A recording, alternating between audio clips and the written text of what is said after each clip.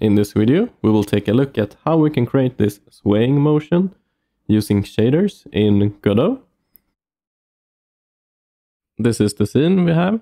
It's some cables are made in Blender. It also has some vertex color on it. If you take a look, and let's do unshaded. The model is black at the top, and then it's a linear gradient to white to the bottom. So let's bring that back. Let's expand this. And the shader code will have a uniform for the color, and we're applying that and some roughness. So let's make some uniforms. I want 2 uniforms, one to control the speed and one for the intensity. So I'm gonna do uniform, flow, speed, and let's set it to 1 as a default value. And then do uniform, flow, intensity, and let's set it to 0.3 as a default value. And we will also be working with our vertex color, and I want to make some changes in the vertex shader, and then I might want to display it in the fragment shader. So I will do a varying. It's going to be a flow. We can call it height mask. Now in the vertex shader, let's first set our primary sway direction. Let's say that we want it to sway in the x-axis, and it's going to be a vector 3, and let's call it sway direction, and vector 3 and 1 in the x direction, 0 in y, and 0 in z.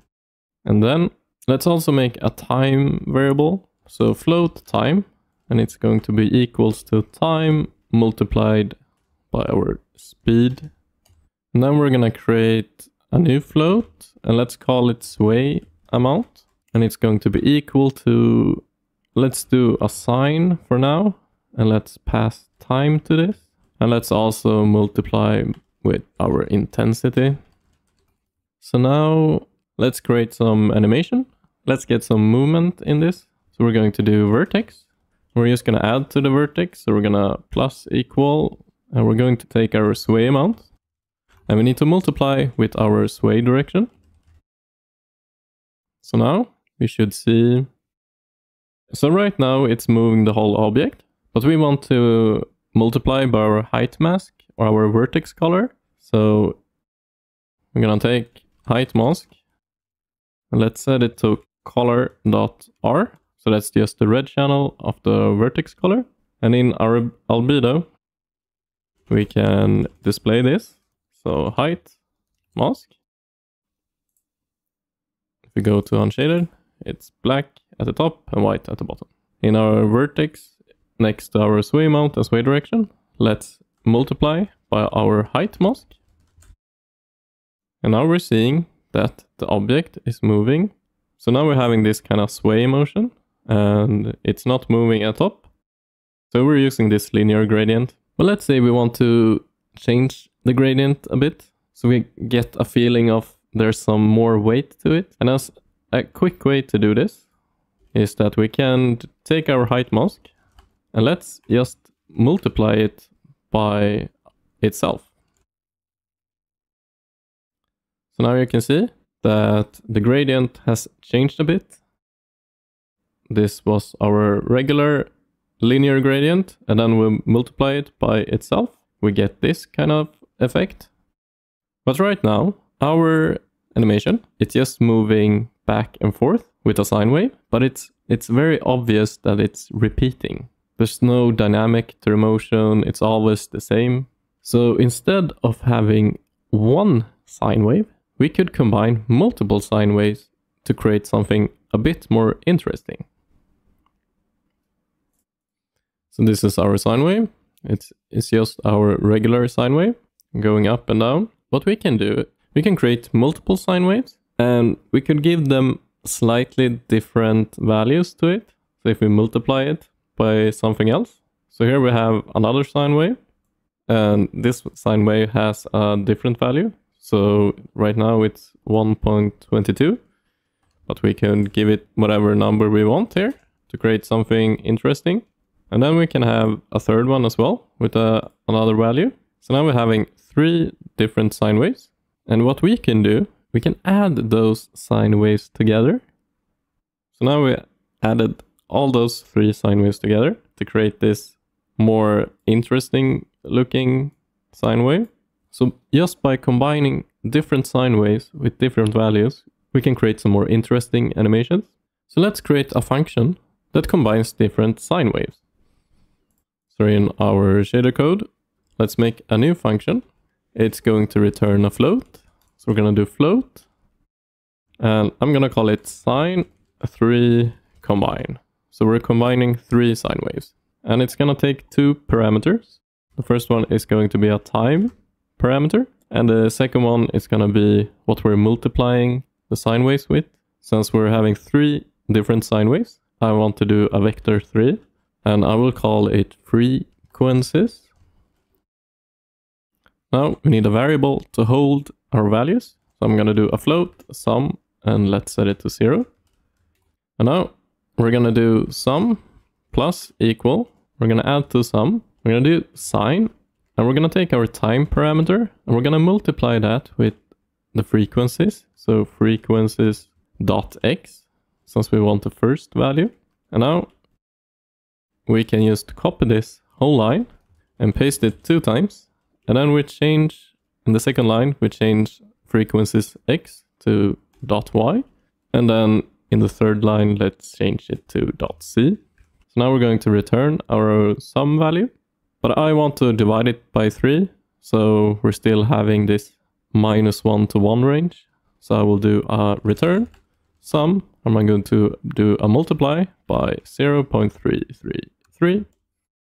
Now in our vertex, in our sway amount, we can replace this sine time with our sine3 combine. And we're going to do our time. Let's also split this between multiple lines. So time, we're gonna do our frequencies, which is going to be a vector 3. And let's give it 3 different values. So the first one can be 1.0, the second one can be 1.22, and 1.41. Let's also remove this. So now our animation will have a bit more variation to it compared to just having 1 sine wave. So let's take our cable here. Let's duplicate it. So we have multiples. So one issue right now is if we have multiple cables hanging in the world, they're all gonna move at the same time. And that might not be what we want. So we're gonna create an offset to the animation. And to do that, we can use the world position. So in our shader code, we're gonna create a new function. We're gonna do, it's also gonna return a float. So float, and we're gonna call get position sum. And the parameter is gonna be a vector 3, and we're gonna take the world position. And all we're gonna do is we're gonna add all of the world position axes together. So x, y, z. So we're gonna do return world position dot x, and then we're gonna add world position dot y, and then world position dot z. And now in our vertex shader, we can create a new variable to hold our position value. So float position sum, and it's gonna be equal to our function we just created. So get position sum, and here we can do the node position world, and this will just use mesh position, and it's a vector 3.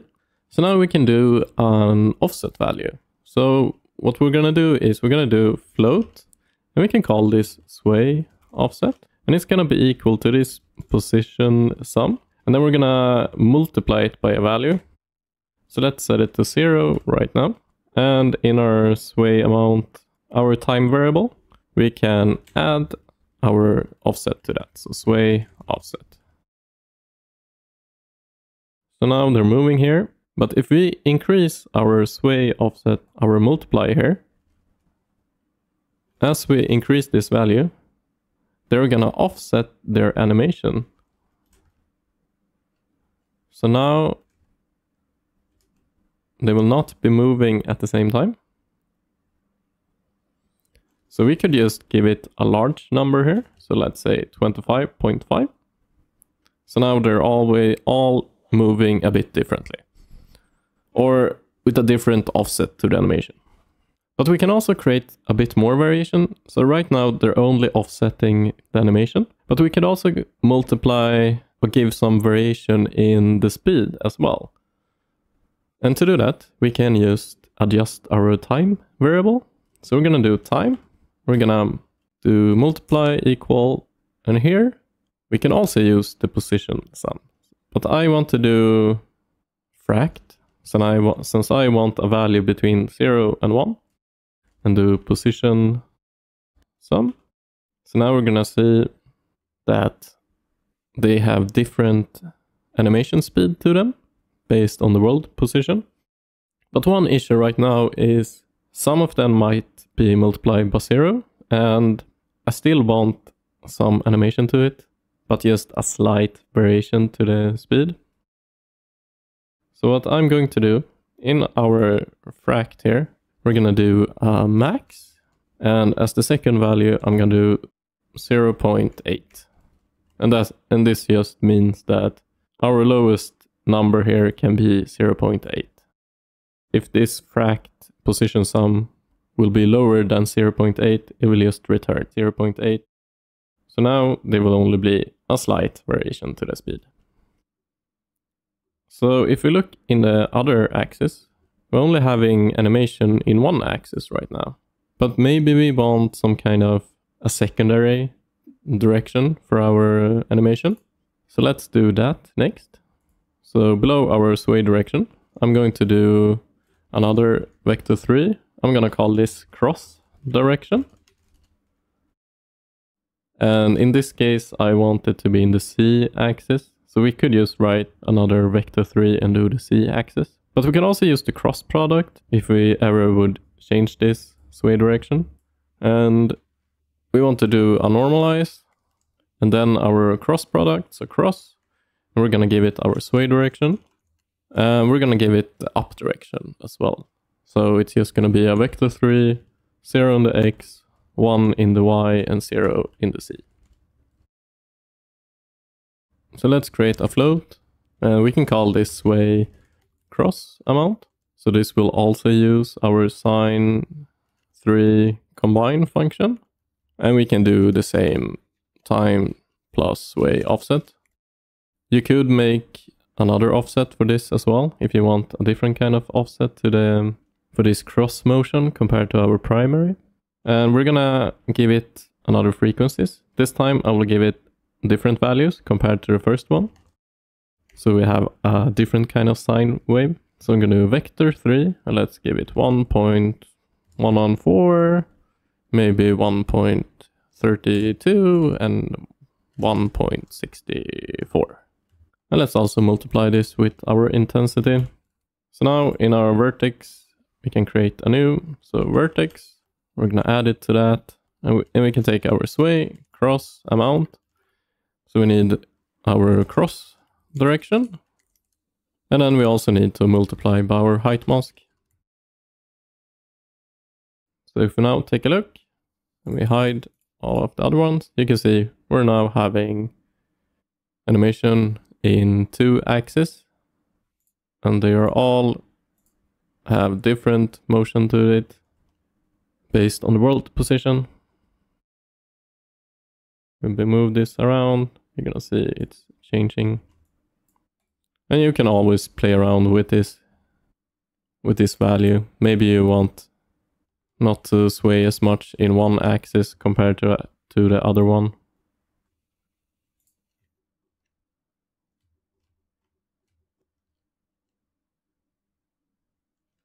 This is how you just tweak some values.